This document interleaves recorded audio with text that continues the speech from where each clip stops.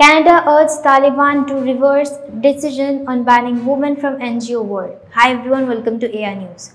Ottawa, Canada's International Development Minister is calling on the Taliban to reverse its decision to ban women from working at non-governmental organizations in Afghanistan. Harjit Sajjan comments come as several major international aid group announces plans to suspend operations in the country taken over by Taliban, a listed terrorist entity in August 2021.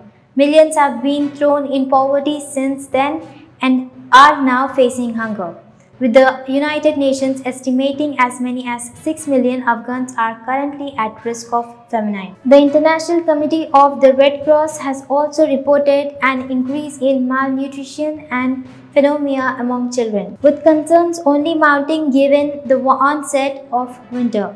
In the light of Taliban's decision, Save the Children, Care International and the Norwegian Refugee Council issued a joint statement saying they cannot provide the assistance needed without their female staff and were suspending programs. Our government is deeply concerned about the recent decision by the Taliban to ban non-governmental organization NGOs women employees from doing their important work in Afghanistan. Sajjan said in a statement Sunday, they are contributing to the critical work of meeting the urgent humanitarian needs of the Afghan people.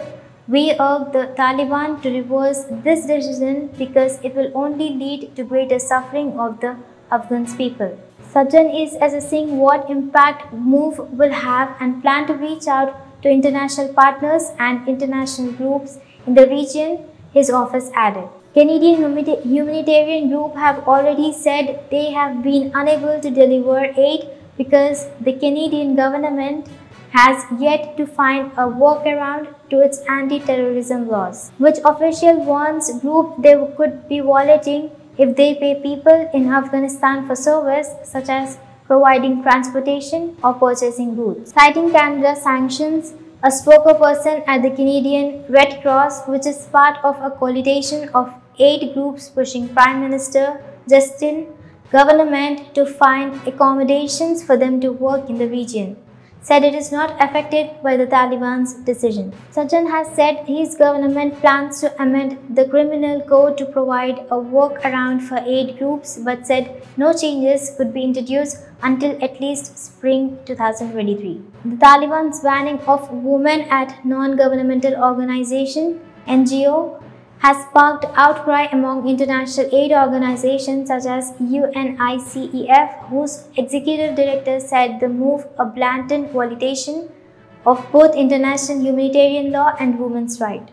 These decisions will have far-reaching consequences for the delivery of essential services for children and families across the country, especially in the areas of health, nutrition, education, and child protection areas, where female humanitarian workers have an immeasurably important role to play, Catherine Dussel said in a statement. The International Committee of the Red Cross say it employs hundreds of women in Afghanistan and is particularly concerned about what the Taliban's decision means for those in its healthcare system. The Canadian government has long expressed concerns about the treatment of the women and girls in Afghanistan, including last week when Foreign Minister Melanie Joly joined her counterparts in ally countries to condemn the Taliban's barring of women from universities and girls from the secondary schools. They issued a statement at the time saying such policies will have consequences from how our countries engage with the Taliban. Thank you.